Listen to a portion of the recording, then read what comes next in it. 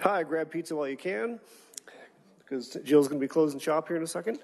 So it's a great pleasure of mine to introduce today's Cancer Center seminar speaker, Dr. Tom Ankadoki. He is in the School of Pharmacy and Pharmaceutical Sciences across the street over there.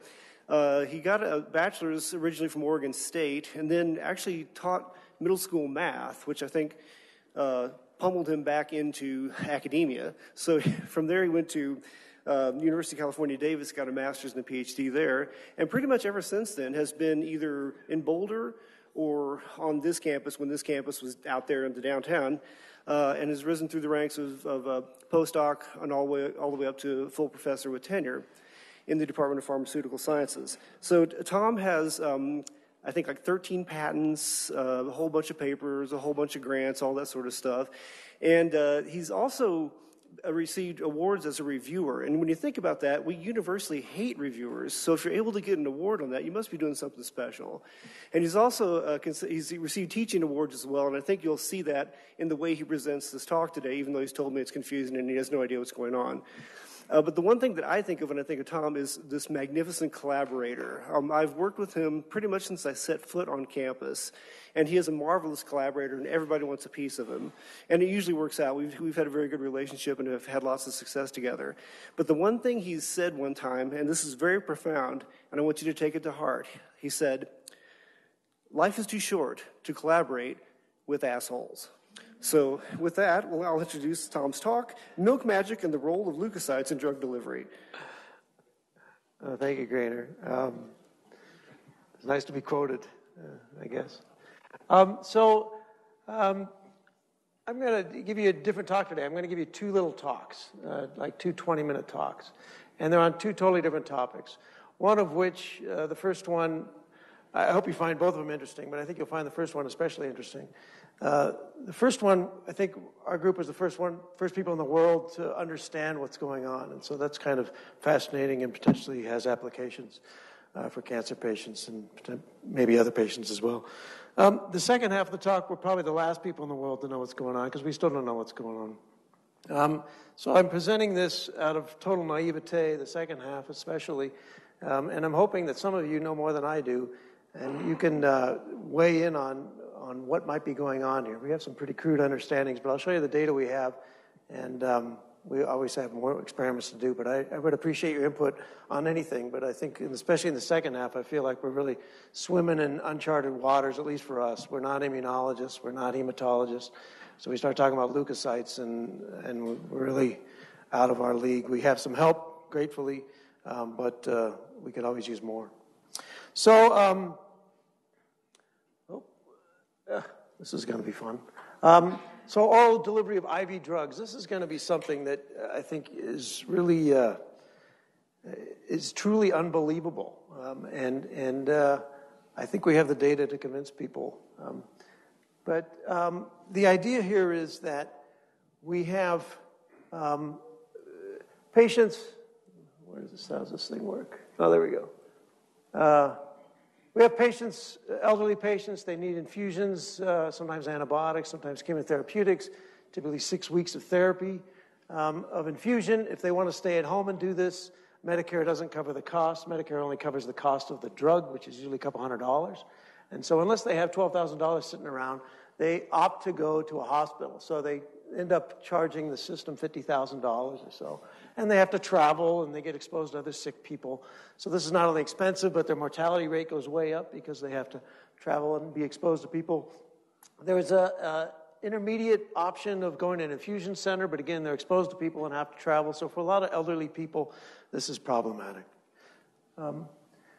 So wouldn't it be nice if we could deliver these things instead of giving them through the vein, if they could take it orally, right? And we all know the barriers to delivery. Orally, we have tight junctions. The intestine have to get through that. There's a little known, I shouldn't say it's little known, it's well known, it's not understood, a process of transcytosis, and that is, oh boy, how's this? Oh, here it is. Okay. So, all right, here's transcytosis. So you can potentially have a cell endocytose something and have it come out the other side. And the process by which this happens, again, isn't very well understood. But this would be great if we could take advantage of this and get through the gut, and therefore we could deliver things orally that we typically have to deliver IV now. And so how does mom do it? We've known for 50 years that a mother passes antibiotics, or sorry, not antibodies, not antibiotics, antibodies through the gut to the baby.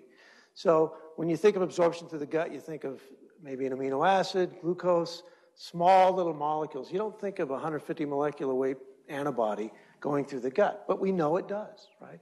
We've known this for 50 years. And so how does she do it? How does mom pass antibodies to us? And it's any mammal can do this, right? It's not just humans. Cows can do it. Any mammal can do it. And so that's the question is, can we take advantage of that? And it turns out that there is a receptor that's known specifically to bind to antibodies. There's a little antibody there. And it gets internalized into the cell, it binds to this receptor, and it either gets recycled or it can actually come through the other side via this process of transcytosis. And the binding to this receptor is pH sensitive, so it comes in, it binds at the low pH in the endosome, and again, it either gets recycled or dumped on the other side. And so that's how antibodies get from our mother's milk into the baby's blood. And this has been taken advantage of for drug delivery, and you've probably all heard of these efforts at oral insulin. And so what they have is a particle with insulin in it, and they've targeted this FC receptor. This FcRn receptor is just the FC, the R is receptor, and N is for neonatal. And the thought is there that this is for a baby, but in fact we express this receptor at really high levels all throughout our adult life. So it's potentially useful for insulin or other drugs if we can get through. But targeting this isn't so easy. Making a particle with a protein on it that stays native, et cetera, is very expensive. And so this project was ultimately abandoned after probably $100 million or so put into it. It was abandoned. So this is kind of how you would go about it.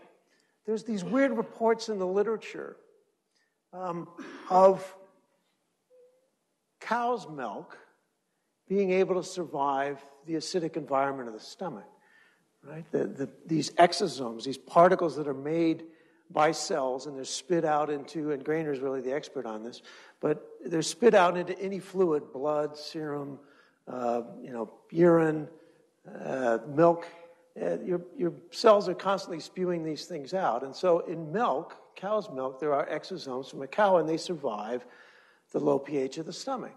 And this isn't entirely surprising if you think as an evolutionary biologist, that is, if the mother is using these exosomes to pass something to the baby, that they should be designed, they should be made of components, lipids and proteins that are rigorous enough and pH resistant enough to survive the stomach. And in fact, that's been reported. Again, fairly just in the last couple of years, that's been reported. And most people don't believe those reports, but you can kind of see how maybe they survive the acid environment of the stomach.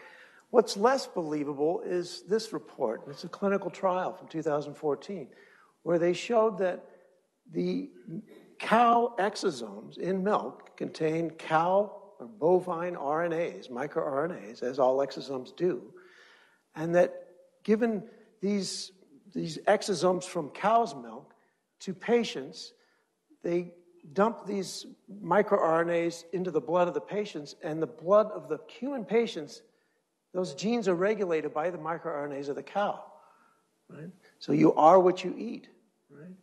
This is kind of maybe scary, but it seems unbelievable. In fact, I've talked to experts in the field, they just say, can't happen, don't believe it, right? But this was a clinical trial.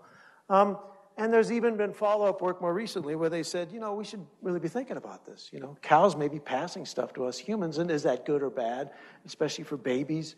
Maybe it regulates genes. Maybe that's good, maybe that's bad. We should figure it out. Again, most people in the delivery field, maybe most is not accurate. All people in the delivery field do not believe this. And so I'd seen enough of this data, and here's another paper that came out where they showed they loaded paclitaxel into these exosomes from a cow, and they gave it to mice orally, and they were able to shrink tumors with it. Okay, so I'd seen enough of this paper. This came out just late last year. I'd seen enough of this data to think, gosh, this data is pretty convincing. I mean, maybe I'm a fool for believing it, but it seemed pretty convincing to me. So I got back and got all excited about this idea that maybe the cow exosome was taking advantage of this pathway that, you know, mothers pass antibodies to the babies.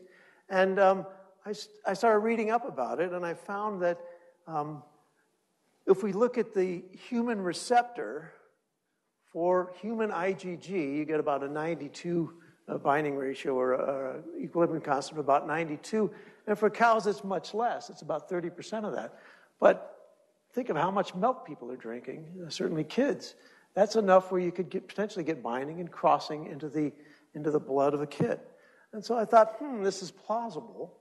And so what I was proposing is this, that there's cows, we're drinking cow's milk, but they could be passing things to us as humans, especially as babies. And so I got online, and you can't use pasteurized milk. You can't just go even to Whole Foods and get organic milk, because the homogenization process will beat up these exosomes.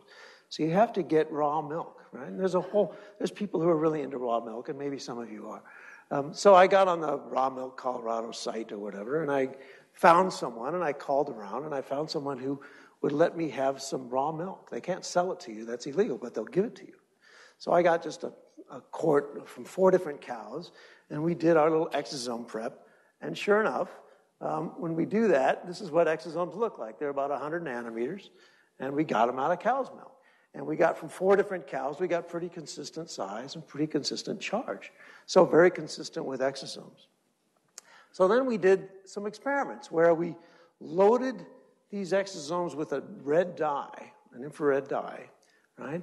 And we fed them via oral gavage to a mouse. And then we took blood samples from the mouse. So if any of the red dye is getting passed into the blood of the mouse, we should see it. So we took samples, and then with every blood sample we took, we just dipped a Q-tip in it and smeared it on a membrane. And that's what this is here.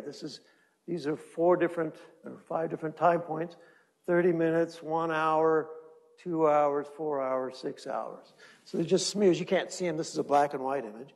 And when you use an infrared image, you can't see it either. This is a control mouse, right? So this is just given PBS. We did, as another control, we used a liposome, about the same size as the exosome. We put red dye in it. And when you use that, you see a little bit gets across at 60 minutes. So that was kind of surprising to me that any would get across, but we are seeing a little bit in the blood at 60 minutes, and then it tapers off by 120 minutes. Then we used exosomes from these cows. These exosomes we isolated. And these are 3 different mice. And the white indicates that it's off the scale. There's so much red dye in the blood, we have to dial down the sensitivity on our instrument, on the detector, as low as we can get, and we're still saturating at all these time points. So a lot of this dye, fed orally in an exosome, seems to get into the blood of a mouse. That's quite surprising. If we looked at the tissues, this is what tissues look like. Here we go. This is just background infrared luminescence from tissues. Here's when we gave the liposome, and here's when we gave exosomes. 3 different mice. You see this material gets in the blood and gets distributed to all the different organs in a mouse. Right? This is pretty wild, I think. We then did IV injections. So we compared, this is free, I'm having a heck of a time with it. This is free drug. We inject IV in a mouse, dye. Inject in a mouse, 4 hours, there's no dye left in the blood. We can't detect it. If we give it as an exosome, after 4 hours, you see there's a fair bit in the blood. If we give it orally as an exosome, and this is 10 times the dose of the IV, so just to be fair, we're not giving equal doses. Huh? You like that better? Right here is going to be some laser. Then I got to do 2-handed. So this is 10 times the dose given here. And you can see we probably get this would indicate we get about 10% absorption, maybe even somewhat greater than that in the blood. And This will become important later. We just put a ligand on the exosome. So not only do we load the dye in there, but we also loaded a peptide on there that will target tumors. And all this does is show that this gets in the blood just as well as if it didn't have this peptide on it. Okay, so exosomes are being absorbed, and then we look at the tumors. And so here's IV dye. Very little bit gets in the tumors. If we gave dye via the exosomes IV, this is about the same amount. Now we give 10 times that orally, we get about the same amount in the tumor. But that exosome that had the ligand that targets the tumors, you see it goes up, what, 5-fold or something. So this is really crazy now. Not only are we talking about cow parts or cow particles getting in through a mouse gut, and presumably a human gut, and we can carry dye with it, we can also put something on that particle so when it gets across, it actually goes, at least preferentially sticks where we want it to go, right? So if we look at tissue accumulation, if we just have an exosome that we fed to a mouse, you see this is the distribution in the different organs, and notice the spleen is very low, right? Just a free exosome. If we use a targeted exosome, the distribution in all of these is much lower. If we look at free dye, the distribution in the spleen is quite low. If we use an IV exosome, so both give an IV, free dye and as well as the dye in an exosome, we get a lot in the spleen, right? Which is where particles tend to get cleared, liver and spleen. So when we give this oral targeted exosome, we see a lot in the spleen. So that says that this exosome isn't just fusing with the gut, say maybe the endothelium there, and dumping the dye. The whole particle gets across, right? The whole particle, we can put something in it, not only a dye, but we can put in a ligand, and that whole particle must get across. And it gets cleared in the spleen. If it was free dye, right, you wouldn't see much in the spleen, but we see quite a bit in the spleen, consistent with what a whole exosome would do if we injected an IV. So we did this experiment. We put a label on the membrane of the exosome, and we labeled the RNA on the inside of the exosome. So we have two labels, and then we took those exosomes, we gave oral gavage to a mouse, and then we did an exosome prep from the blood in a mouse, right? And when you look at that, what you see is a lot of these particles have both dyes in them, right? So that, again, that whole particle, the inside as well as the outside, the shell material, is getting in through the gut. That's pretty surprising when we think of, glucose and small molecules getting across the gut. Here we got a whole particle, 100 nanometers getting across. So we came back to this question of, is it going through this receptor, this FC receptor? And in fact, here's exosomes in the blood. I showed you data like this before. If we co-administer with the exosomes some bovine IgG, so if the IgG on the exosomes, we know exosomes bind a lot of IgG. If the bovine IgG is binding to the receptor, we should be able to outcompete that, right? And in fact, when we co-administer IgG with the exosomes, we see decreased absorption. And if we give more, we see even less, and it seems to saturate somewhere between 200 and 2,000. So this is convincing that we're binding to this FC receptor. If we use a different protein, so this was just some protein we had lying around, we borrowed from a neighbor. If we use a different protein, we use whopping amounts of a different protein, this is epigen, we don't see this effect. So it's not just dousing the gut with protein. We're giving protein, but it's very specific. This competition for the receptor is very specific for bovine IgG. So if we look at tissue accumulation, again, here's the different tissues. Isolated, they're in a well, that's why it's circular. But here's the tissues. You can see we get a lot of dye in the wells. If we add or co-administer bovine IgG, you see this goes down the more we administer. And if we administer another protein instead of the bovine IgG, then no effect on it. So again, it's very specific for the IgG. So the conclusion of this part is that IV infusion of drugs is really expensive. It costs tens of billions of dollars every year. Right? And it also compromises the health of some patients. So if we could administer these things orally through milk, I mean, this seems like it has a pretty outstanding potential. So we think that, as I said, we think this is going through this FcRn receptor, and this is expressed all through life. So that's the first part of my talk, and I'm just going to thank the people who did the work here, as well as Pamela's, the one I called on the phone, who was part of this whole Raw Milk Colorado consortium. And she said, wow, that sounds really cool. I'd love to help with cancer research. How much milk do you want? So anyway, she and her husband Jeff have been giving me milk, and we've been isolating particles out of it. All right, so that's the first part. That's pretty amazing. And like I said, I didn't believe it, but there was enough publications that were convincing enough that I thought we'd try it, and I thought, of course, it would fail, and it worked spectacularly. So we submitted a grant. We actually got a decent score on it, so we'll see what happens with that. All right, so now we're going to completely switch topics. This is the part I don't understand. We've been working on delivering genes to tumors for almost 20 years in my lab.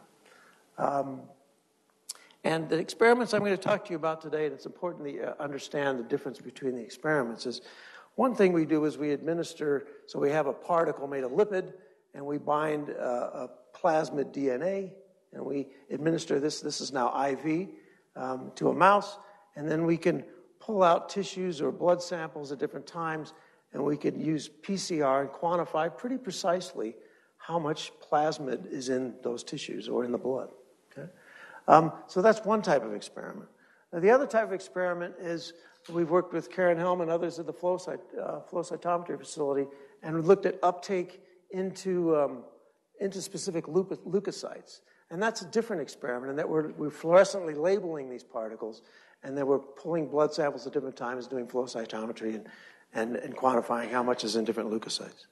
So this is a system, like I say, we've been working on for a long time, and we thought we were making progress, but we've learned something pretty useful, I think, recently. So here's where we are, right? Where we were. We express this, as many people do, per gram of tumor, and this is kind of hard to understand, but we'll get to that a little bit more later. But if you look in the tumor at a certain time, you have so much in the tumor, and then if you look at a later time, there's less in the tumor. So some of that material that's getting the tumor is being cleared over time. But if you do some math, you actually figure out that there's quite a few plasmids actually getting to each cell. We don't know if they're getting to each cell, but on average, we have, even after 24 hours, we have 16 plasmids getting to the tumor for every tumor cell that are in that tumor. So we thought we were doing pretty well. Right? We've modified our formulation so that we got, this is a tumor in the shoulder of the mouse, and you can see it's expressing, in this case, this is luciferase. We can see that the expression is primarily in the tumor. It is a little misleading because the depth on these IVIS images are the obscure expression that's below the surface for the most part, but you do see different formulations, see expression in different places. So we have a formulation now that seems to express pretty specifically in the tumor. And so we thought we were doing pretty well here. We get a fair bit to the tumor. Like I said, 16 plasmids or so per tumor cell, and it's expressed largely in the tumor. What we've known for a long time, and people don't typically think about this in my field, but if you actually add up all the plasmid you find in the different tissues, we've always done our experiments, as most people in the field do, after 24 hours.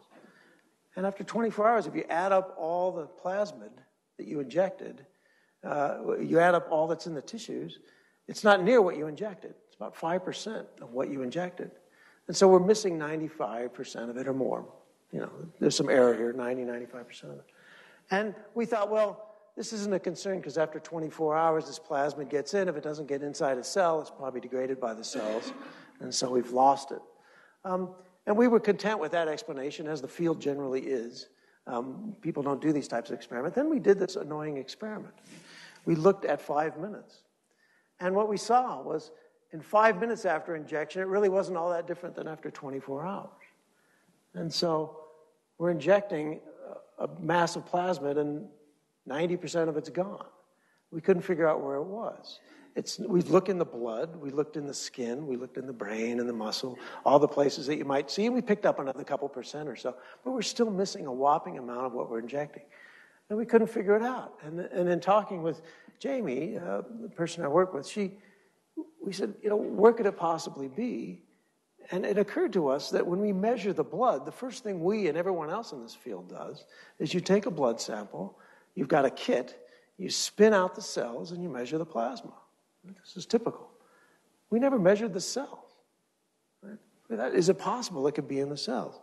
And so when we did that experiment, we looked in the cell fraction, we found 90% of it. All this plasma we're ejecting is just sitting in the cell fraction. And we and nobody else had thought to look there.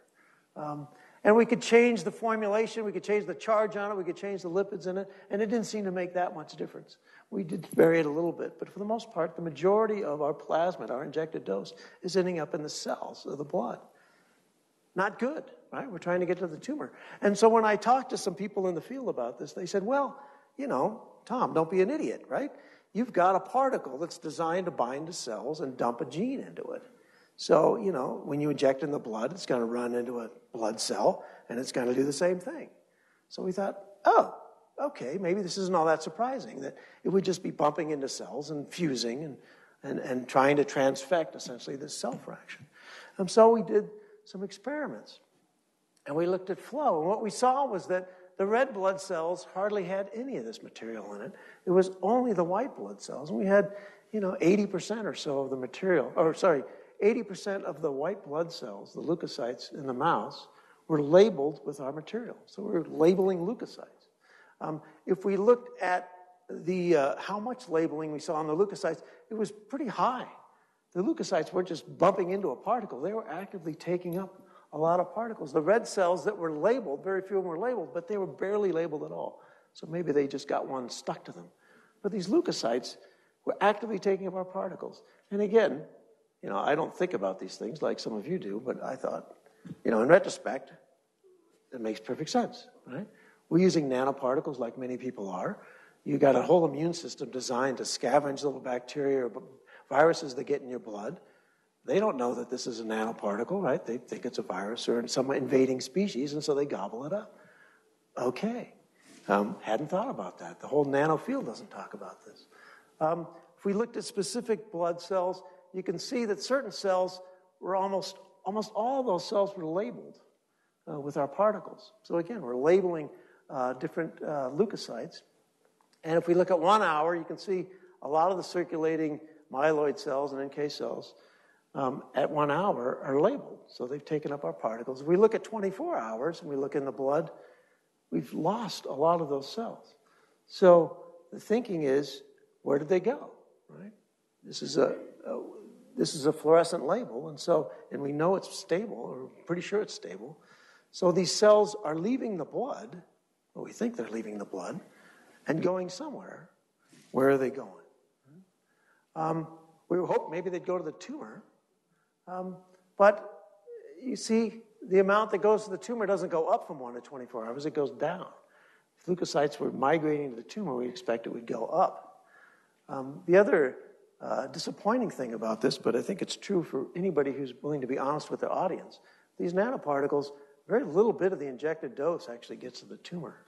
You usually put it per gram of tumor, and it's a small tumor, so you multiply that out, and your numbers look okay. But when you actually look for a small tumor, you look at how much gets there, it's pretty small. In our case, it's less than 0.1% is actually getting to the tumor. But again, these leukocytes seem to be taking up our particles, but they're not going to the tumor. And if we look at organs, too, at 1 hour, this is the black bars, and at 24 hours, all these are going down. So these leukocytes aren't necessarily migrating to the tissues either, right? So, you can see, so where are the leukocytes going? It's possible in this case. Now we're not talking about a fluorescent dye, we're talking about a plasmid DNA. We're measuring with this PCR. It's possible that plasmid is being degraded, right? Leukocytes take this up, chew up the plasmid, and then when we do our PCR, we can't detect it. So that's the other thing. It's not necessarily, the leukocytes could be disappearing, or they could just be chewing up our particles. And so they might be migrating to tissues, but chewing up our particles, and so we can't see the DNA. So there's two possibilities there. But the other thing here is that after 24 hours, so this is percent injected dose, there's none in the blood at 24 hours. If you add up these paltry percentages, you get about 10% of the injected doses in the tissues. So 90% got picked up by leukocytes. 10%'s in the tissues. I guess that may be where it is. But the leukocytes disappear. We can't figure that out. So we thought, well, these immune cells, these leukocytes, are much less numerous in a skid mouse model. So this is a skid mouse that has about 10% of normal leukocytes. So we thought, well, this would be a good test. If the leukocytes are preventing things from getting to the tumor, our particles from getting to the tumor, then we can use a skid mouse and we should get more to the tumor. And in fact, when you do that, you see instead of 0.1%, we get about 1% of the tumor, so quite a bit more. And it goes up at 24 hours. So now the leukocytes that are gobbling up our particles, we verified that, they gobble up our particles too. Those leukocytes, in this case, in the skid mouse, seem to be either not degrading the material or they're migrating to organs where we didn't see that before. So, but the effect on delivery to the tumor is amazing, right? 50 to 150-fold more in the tumor. So if we can keep it out of the leukocytes, the skid mice model, if we're treating skid mice, this might be good. Right? If we looked at the organs, here's the liver. We see a little bit of decrease, maybe, but probably not. That's not real, given those error bars. But if you look at the other organs, most of what's there at 1 hour is still there is 24 hours. So the material that gets there to the organs isn't being degraded. So it's very different than what we saw before. And it shouldn't be surprising. A skid mouse has a compromised immune system. It's got it's deficient in complement, and so it's got fewer leukocytes as well. So we see more in the tissue, more in the tumor. Right? But it also seems that once it gets to the tissues, it can't be degraded. So, well, in clinical formulations and the stuff that's in clinical trials, almost all particles are pegylated. Right? And here's a liposome, and they put these polymers on it. And this is kind of the idea. What it really looks like is shown over here. This is Doxil, a cartoon of Doxil, which is a product in the clinic. But the polymer doesn't stick long like this. It doesn't stick out that far. It's more concentrated on the surface, and it just forms a little surface coating. Right? And the idea that this surface coating prevents opsonization, which prevents clearance. And so just as we talked about, if we can prevent leukocyte uptake, more of this gets to the tumor when we pegylate particles. And so we looked at leukocyte uptake, and instead of 90 or 80% getting taken up in a leukocyte, it's about 30%. So the pegylation seems to reduce that. And when we looked at different specific leukocytes, it seems to go down at 24 hours. There's some pretty good error here. But we see a similar type of pattern. We see these leukocytes at 1 hour have a lot of this material, and then at 24 hours, when we look at the leukocytes in the blood, there's much less. So the leukocytes, again, seem to be leaving the blood or potentially degrading the material. But this actually, it couldn't be degrading the material. I apologize, because this is a fluorescent label. So these leukocytes are going somewhere. They're taking this material and going somewhere with it. They go to the tumor. This looks a lot like what we saw with skid mice, right? About 1% gets in after an hour, and then even better than what we saw with, skid mice was about 3%. This pegylation is about 2.5 or so. So it's kind of what's happening with skid mice. And the conclusion we reached with skid mice was that somehow the skid mice were incapable of clearing and getting rid of this material. Pegylation seems to have a similar effect on both the tumor as well as the organs. Right? So here's the organs, but instead of going down, and this one goes down a little bit, you see accumulation in the liver with time. Okay? And in fact, if you look at percent of injected dose, virtually all the dose is in the liver, which isn't surprising, or it shouldn't be for a nanoparticle. But again, here's the question. We have leukocytes taking up material, and it seems like they're moving to the tissues, which maybe isn't surprising to you. But they are moving, and that they're not degrading the material, and that we can find 100% of what we injected, maybe a little more than that due to error, after 24 hours. So the material is surviving in the system because of this pegylated coat. Now, something that is highly controversial and not well advertised, but it should be, is that polyethylene glycol, even though it's used in all kinds of therapies, pegylated proteins mostly, we have in our environment PEG everywhere. You don't realize it, but every time you use a lotion or a makeup or a laxative or even lots of food, it has polyethylene glycol in it. And so after we've been dosing ourselves long enough, it's not surprising that a fair bit of us have anti-polyethylene glycol antibodies, so anti-PEG antibodies in your blood already. So before you even get therapy, you have anti-PEG antibodies. So this study in 2007 showed that 25% of people have anti-PEG antibodies. So now when you administer a pegylated therapy, in this case pegylated asparaginase, the antibodies react with the therapy and clear it. And so it compromises therapy. And that was the point in this 2007 article, was that, wow, a lot of patients have pre-existing antibodies and that compromises therapy. Now in 2016, some of you may have saw this talk because Bruce Solinger came here and gave a talk a couple years ago about this clinical trial. But this paper came out in 2016, and they found that 36% of patients have anti-PEG antibodies, again, before any therapy. After therapy, the other half of those people have anti-PEG antibodies as well. But the people with the highest levels of anti-PEG antibodies went into anaphylactic shock, right? And what Bruce told me when I talked to him was that 2 people died in this trial. Right? So really, you have antibodies to PEG, and you're administering a pegylated therapeutic. If your antibodies are high enough beforehand, you can go into shock. And indeed, it did kill a couple of people in this trial. Certainly, it terminated the trial, at the very least. The paper that if you look this paper up, it doesn't mention that people died, but Bruce told me that. And then this very recent paper came out showing that physicians, for the most part, are not aware of this. They're not aware of anti-PEG antibodies, and those who are aware don't recognize that they can cross-react. So if you have one pegylated therapeutic, say a pegylated protein, and then you give Doxil, which is a pegylated liposome, the antibodies will cross-react. And so not only do you have pre-existing antibodies, you now have multiple therapies. You think, well, I'm giving them a different drug. But if they both have PEG on them, the antibodies react to both of those therapies. And that's something we have to be aware of. And in this studies, they found that 70% of patients had pre-existing anti-PEG antibodies. So this is a real concern. So what we're doing in my lab, as it relates to the leukocyte uptake, is we're looking for alternatives to the pegylation. This pegylation worked very well at preventing leukocyte uptake and getting more material to the tumor. Here we just show that without any kind of coating, this is data I've showed you before, about 80% or so of the leukocytes are positive. If we use PEG, it's reduced quite dramatically, and we can use lactose. So lactose is on the cover or on the membrane of all your neutrophils that are floating around in your blood.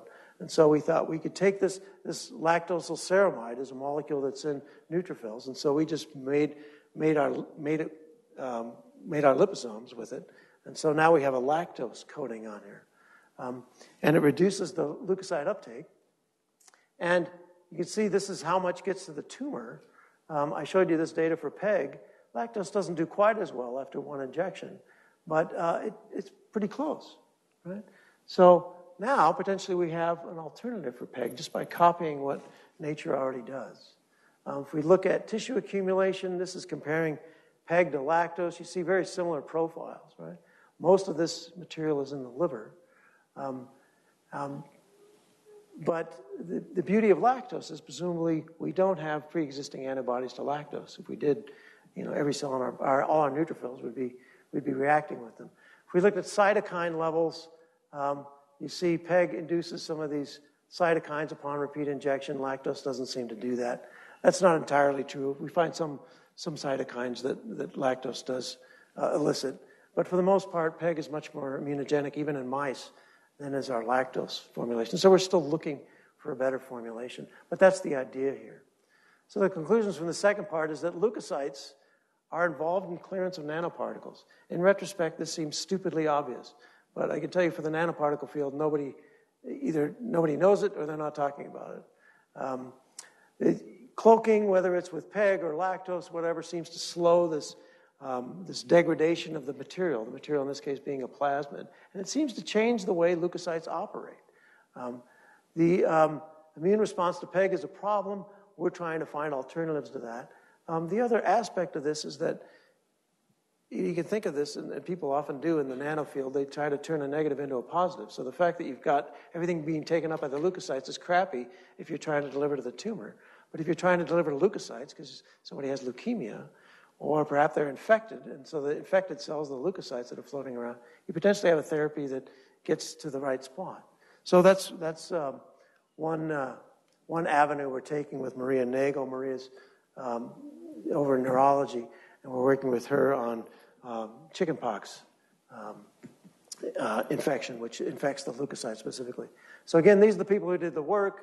I see Karen's here, but the people in Flow have been very helpful in terms of helping us quantify this leukocyte uptake. Also, Steve Dow, probably many of you know him. And we've submitted a grant on this. Haven't had a whole lot of luck, but that's what we're trying to do.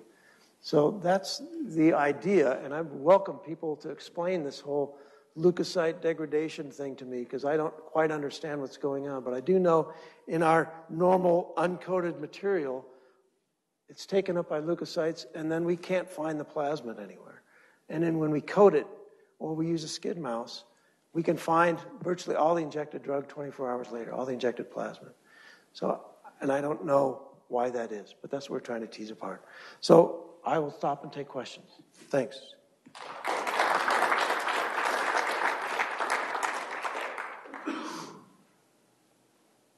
Steve Nordine.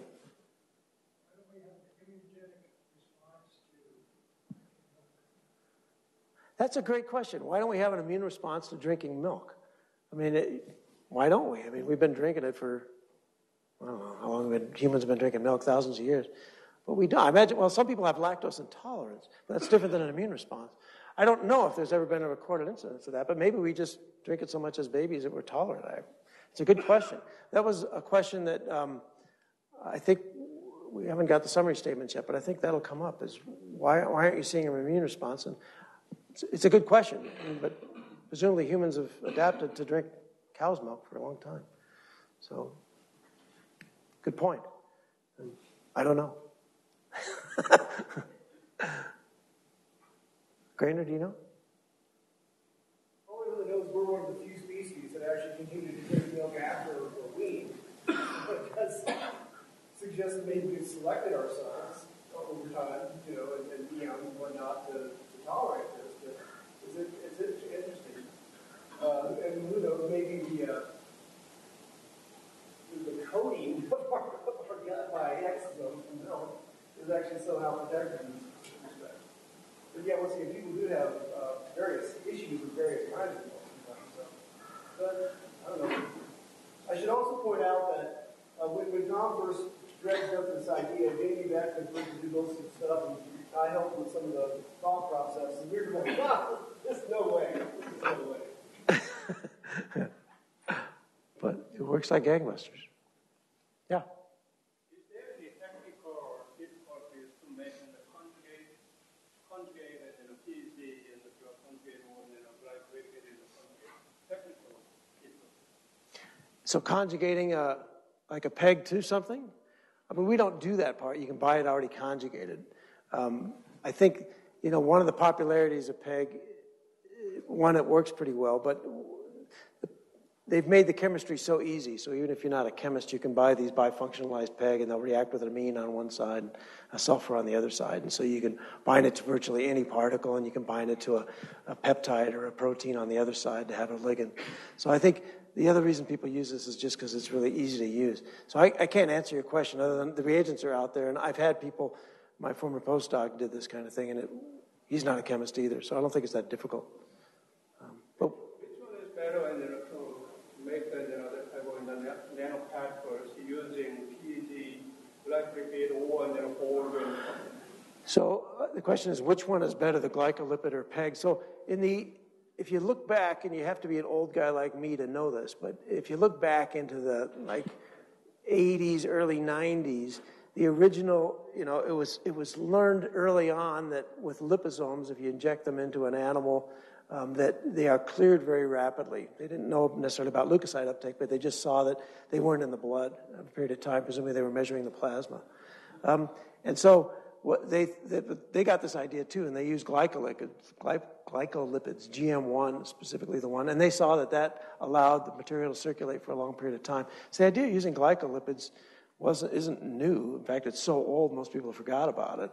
The problem was right about that time somebody tried PEG, and PEG was cheaper, and they thought, well, this is something we can control, we can commercialize. We don't have to worry about it binding to a receptor because PEG is, obviously not present in, at least it wasn't in those days, in our diet and things. So, they went, anyway, the whole field shifted to PEG, and people have been using PEG for, 35 years now. And I think one of the reasons they haven't noticed this leukocyte uptake is because everybody but us puts PEG on their particles, and so they don't look for it because they see most of it in the blood.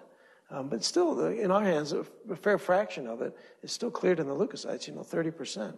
But again, most people don't do these kind of quantitative studies. They just look in the tumor and they say, this is how much got there, and then they change the formulation and they see if it goes up or down. They're not really thinking about how much they injected. So I hope that's answering your question. But I think the glycolipid idea is old, so we can't patent it. But I think, I'm less concerned about patent at this age in my life. I just would like to get a therapy that we could substitute for PEG, because I think as people become aware of these anti-PEG antibodies, and like I said, that trial, 2 people died.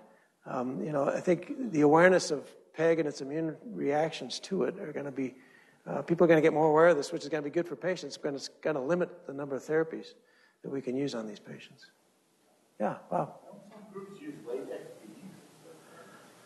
Latex beads?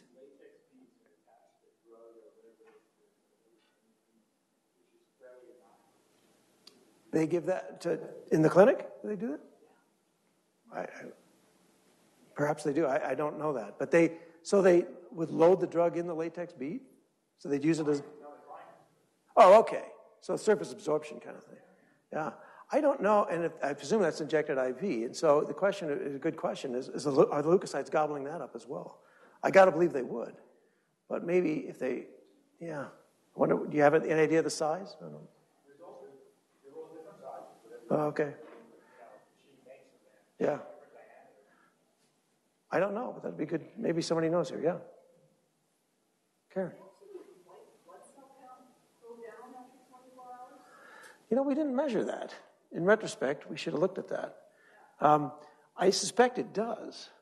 In other, again, old data from the early days of gene therapy, that some of the few studies where they didn't use pegylated particles, they did notice this drop in white blood cells, and it takes a day or so for them to come back up. So I suspect that's happening in our mice as well. I just didn't, we did 1 dose and we didn't do repetitive dosing, but we probably see that effect in repetitive dosing. That's the next experiment, Karen.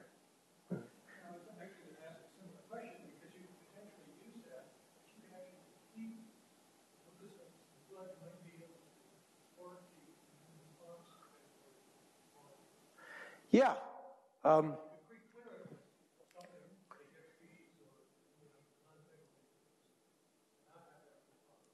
Yeah, you could pegylate it or any nanoparticle. If you could clear these leukocytes out and that wasn't detrimental to the patient somehow, then you could come up with this follow-up injection and the patient would have reduced leukocytes. I'm not enough of I'm not a clinician at all. I don't know if that would be problematic. Let me ask one more question about the first part of the talk. Uh-huh. So I would have anticipated that oral consumption of these exosomes, the microbiome in the gut, would chew off the surface proteins of the exosomes. Yeah. Not only do they not chew off the FC, but they don't chew off our little peptide that we use to target the tumor either. So how that works, again, the title was Milk Magic.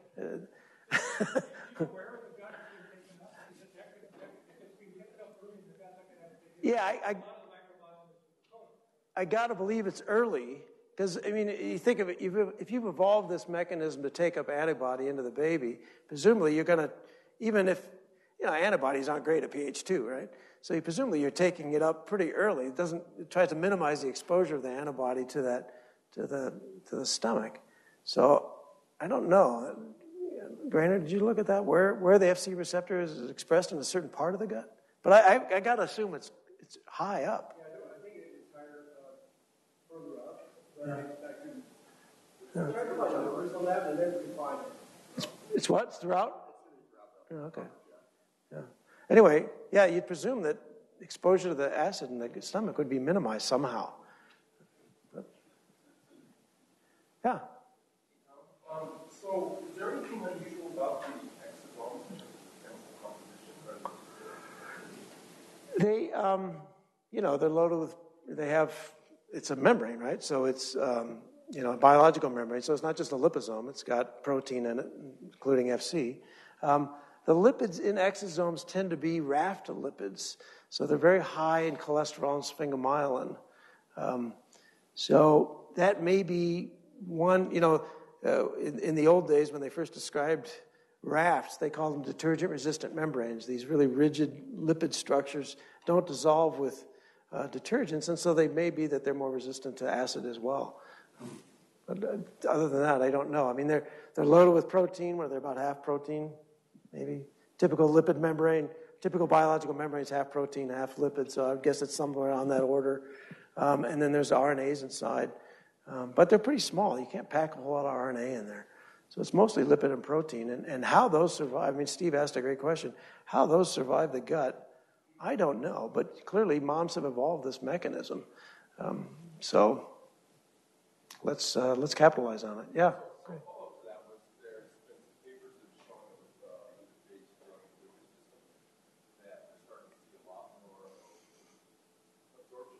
Lymph? Yeah.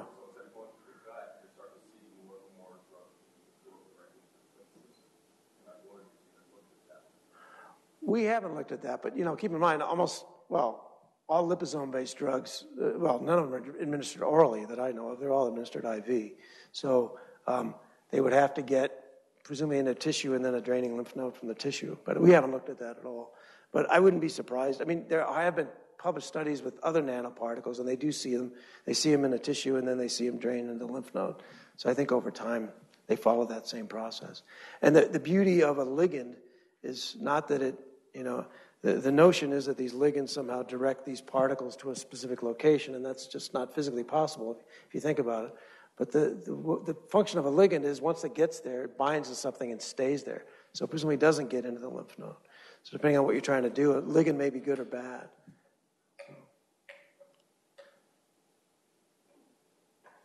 Well, thank you. Hope that was interesting.